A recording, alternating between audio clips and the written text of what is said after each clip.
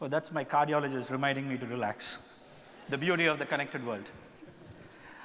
I'm going to start with a very short story, a personal story. So how many of you upgraded to iOS 9 a couple of weeks back? I'm sure most of you did. So I upgraded to iOS 9 late night. So the next morning, I was driving to work to downtown. I was driving in 96. Got close to the exit to 10.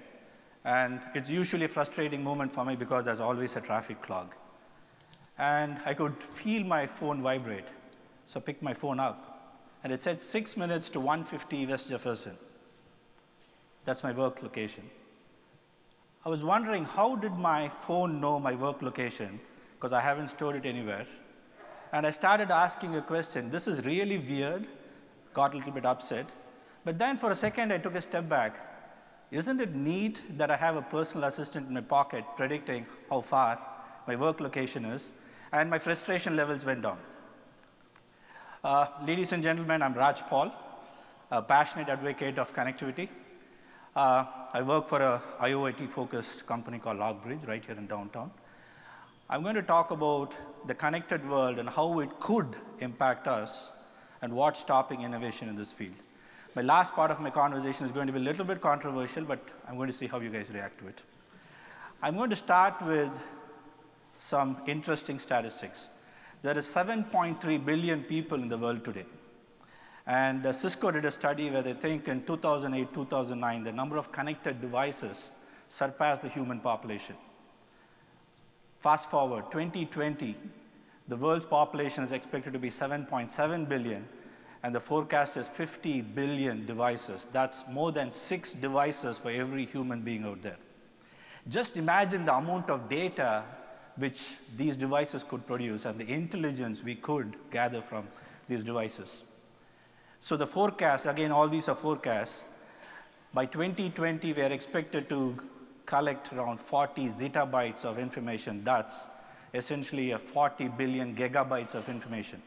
A gigabyte is 250 songs, and most of our laptops have 256 to 512 gigabytes.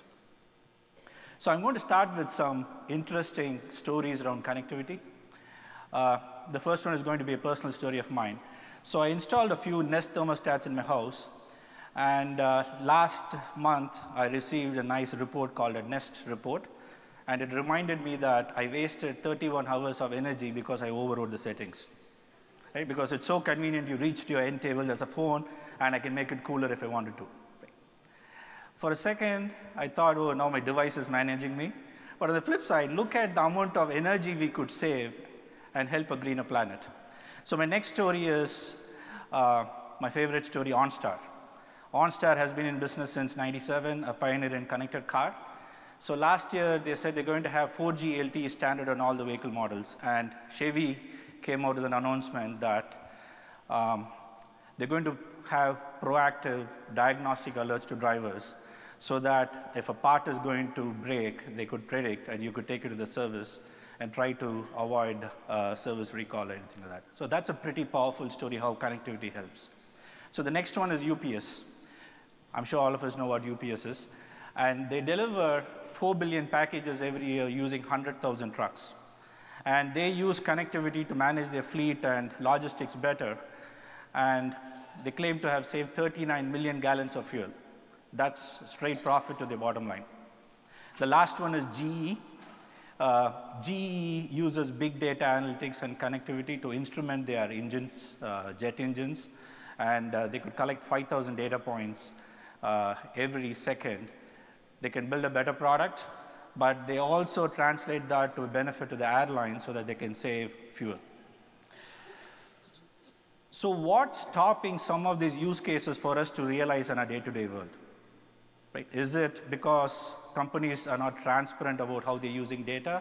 Or is it just that there is a trust problem? Or is it that we're paranoid about privacy and privacy-related issues? So I'll continue with my OnStar story. In 2011, OnStar changed their terms and conditions where they said when a person cancels their subscription, they're still going to leave the unit connected. And The interest was so that they could help people when there's a natural catastrophe like Katrina. OnStar played a big role in Katrina. And then they could also collect diagnostics so that they can build a product. There was a huge uproar, privacy, and it was rolled back. So what's wrong with manufacturers trying to understand more about their product? What's wrong if my washing machine contacts the manufacturer or contacts my extended service provider that it's sick, is getting sicker, and is going to die, and somebody comes and looks after the washing machine so that I don't have to have a bad weekend? So what's stopping all these use cases coming out? One big thing which people talk about is privacy. So we have a video to show how people out there in the street think about privacy. I live in Southwest Detroit, and I'd rather not give away my home address. Clarkston. Maybe I don't want to share that. I'd rather not answer that as well. Why do you need that? What's your social security number? 123. Don't get that up. That's too private. I'm giving a perfect stranger my information. Is this what this whole purpose is about? What are sort of the reasons why? Because I don't know you. Because you could sell it off to somebody else. If I feel like it's a personal benefit to me, then I will let them use my information. It's a mutual agreement.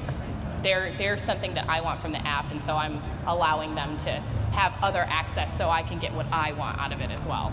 Actually, I turn my location services off most of the time. Really, to me, location services in a phone is built for me to be able to find maybe another person or find something, but I would like for nobody to be able to find me. Yeah, what if telling me that information could help save your life? Well, yeah, then I would, of course. Ooh, I would have to do it if it's going to save my life. I would have to. If you're getting something out of it, then yeah. But you know, I guess technology is good for advancement, but there's still negatives with it also. So I don't like it, but it's like I can't live without my phone now. So if you look at the video, it's a pretty interesting demography of people. So the definition of privacy is very subjective, and you can see each one of them have a different perspective on privacy.